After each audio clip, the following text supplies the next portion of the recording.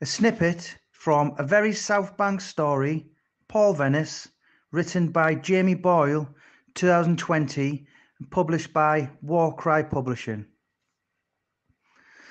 On the front of the 1987 film, The Lost Boys cover, it said, "Sleep all day, party all night, never grow old, never die, it's fun to be a vampire."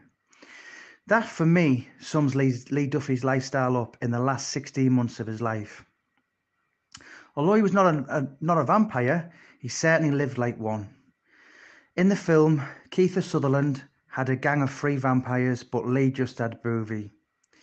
He maybe even had the appearance of one with his slick back hair, Count Dracula style, and I am told he had a habit of turning up from nowhere, particularly on a stroke of midnight or at the witching hour, 3 a.m.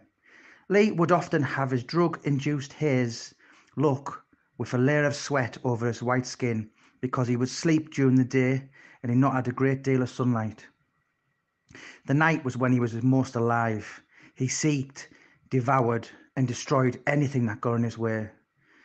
At the end of Lee's life, you had this drug-dependent psychotic young man in charge of the town of Middlesbrough, but not in control of himself. If you would like to read more of A Very South Bank Story, you can purchase the book from Amazon, eBay and any of the 330 Waterstones in Great Britain.